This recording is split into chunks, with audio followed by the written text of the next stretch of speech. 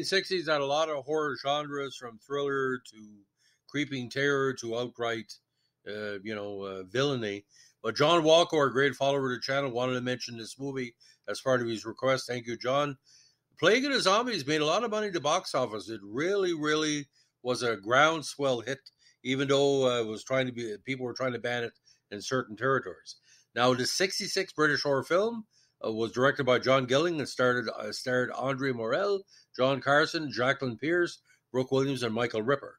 The film's imagery influenced many later films in the zombie genre.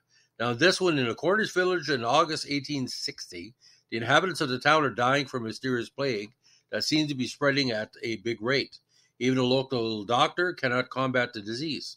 Alarmed, the doctor, called Peter Thompson, sends for outside help from his friend and former mentor, Sir James Forbes. Accompanying Sir James are his daughter Sylvia, a childhood friend of Peter's wife, Alice. As Sir James and Sylvia arrive in the village, Sylvia deters a group of rowdy fox hunters from killing a fox. Shortly after, Sir James and Sylvia encounter a funeral procession in town, which is interrupted by the fox hunters, who come to harass Sylvia and intentionally misleading them. In a melee, the pallbearer dropped the casket over the side of a bridge, revealing the corpse of John Martinus, a recently deceased man. In an attempt to learn more about the disease, Sir James and Peter attempt to disinter the corpses that were recently buried and are frightened upon finding the coffins empty. Meanwhile, Sylvia is harassed again by the fox hunters while walking through the woods and chased into a manor house owned by Squire Clive Hamilton. The hunters humiliate Sylvia in what appears to be a preemptory rape, but are stopped by Squire Hamilton, who chastises them for harassing her. As Sylvia departs the house, she encounters a gray-skinned man near an abandoned tin mine head frame and watches in horror as he throws Alice's lifeless body onto the ground. The following morning, Sylvia leads her father and Peter to the location where they locate Alice's corpse. Now, police accuse Tom, the brother of John Martinus, of killing Alice, as he was found sleeping in a drunken stupor near her body. Tom denies this and claims he witnessed his deceased brother walking near the mine. An autopsy on Alice shows no sign of rigor mortis, and even stranger, blood smeared in her face is determined to be of animal origin. Sir James noticed a bandages slash above her wrists, which Peter says she sustained on a piece of broken glass days before. Later that evening, Hamilton pays Sylvia a visit.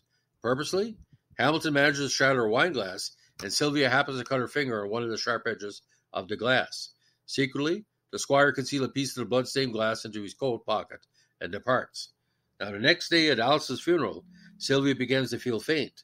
Through further investigation, Sir James and Peter learned that the squire lived in Haiti for several years and practiced Haitian voodoo rituals, as well as black magic. Meanwhile, Squire Hamilton, now with a vestige of Sylvia's blood, has begun using his voodoo magic to lure Sylvia into the dark woods.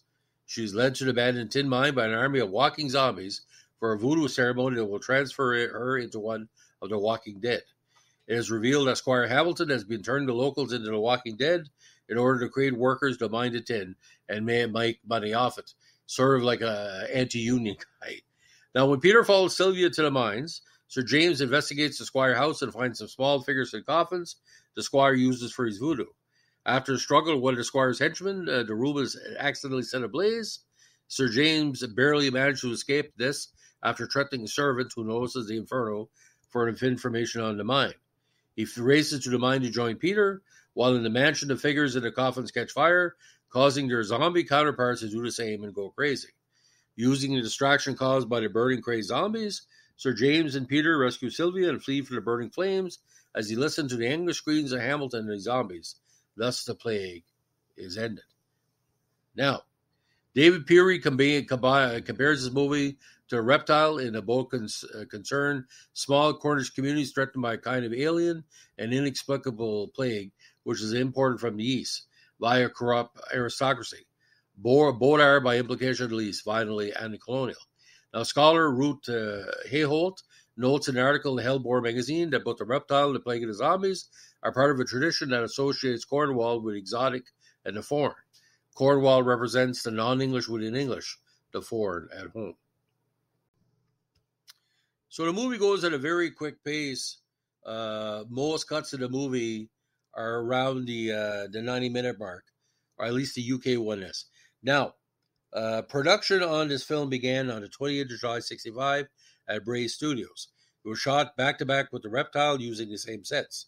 A Cornish village created on the backlot by Bernard Robinson. Pierce and Ripper also appear in both films. Now, the film was released in some markets as a double feature with Dracula, Prince of Darkness. Now, the film needed to earn 1.5 million rentals to break even and did make 2.34 million, making a soft profit. Now, according to certain viewers, including the Monthly Film Bulletin, this is the best Hammer horror for quite some time, with remarkably few lapses into crudity, which is usually part and parcel of this company's work. Now, in the Hammer story, the authorized history of Hammer films, the author wrote, "Much has been said of the Plague of the Zombies' influence on the genre landmark Night of the Living Dead, made in '68. This was a unique and shocking experiment pushing the parameters of Hammer horror. The Plague of the Zombies deserves greater recognition in its own right."